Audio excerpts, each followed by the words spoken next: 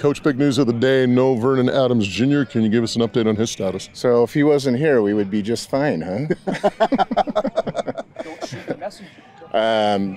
Vernon came in, he's got an abdominal strain, and we're being cautious with him. I think he's going to play, but that was the doctor recommendation. So he came in and just, that's what it is. So right now, we'd probably put it at 50-50?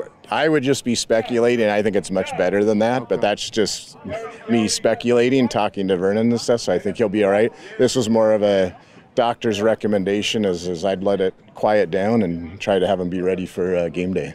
That being said, how'd Jake Dolegala look in practice running with the ones? Good. You can tell he's been down this road before of where he's been a starter and also been a backup where you know or you don't know what's going on during a week. And so key for backup quarterbacks is that to always be ready. So that's easy to say. It's also another thing to do it and to live it every day in the meetings and making sure you're ready to go. And you could tell that he knew what he was doing today. How much does it help having an experienced guy at number 2? Guys started games in the CFL. Totally. So like I said, just that he understands that at any time, whether that's during the week or during a game, that your number is called, that you're not in the oh man, I can't believe it. It's that you know what's going on and you're preparing like you're always playing. You were happy with the win against the Winnipeg Blue Bombers. Conversely, you said you wanted to see your team improve on things. What are some of the things you're working on this week? There's always stuff. There really is. There's plays that we need to have. There's some better coverage we could have had. There was things in the run game we wanted to stop. I know our offense too would say there were plays where we could have run her out better or completed a pass, and that's what it's going to come down to in some of these games is making certain plays when they need to be made, especially in the fourth quarter. And we made enough of them last game, but obviously we'd like to make a few more. You mentioned improving on penalties as well. I mean, how tough is that in practice? Because clearly there's no officials.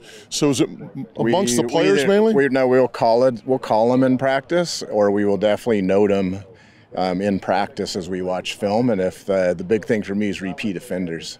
I don't want guys to play so cautious that they're saying I never can take a penalty. Yeah.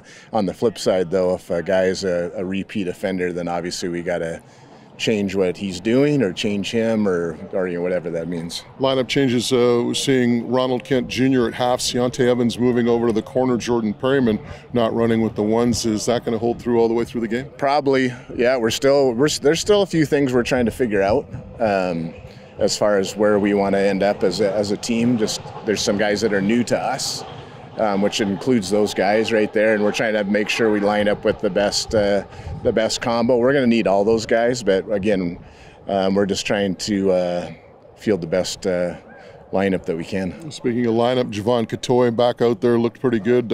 Hamstring not an issue, I take it? No, he seems good to go. He's had no issues. Has been full all week, and so we fully anticipate him to be good to go.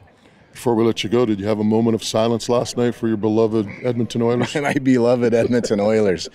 I do remember I watched the Game 7 and whatever that was, 2006, 2007, and it was like a carbon copy where they were down 2-1 in the third period and they just couldn't score. So I think they lost that one 3-1 on an empty netter, but same play, different actors. Well, you've seen enough championships anyway, so I don't feel too sorry for you. Yeah, all right. Thanks, Coach. Yeah.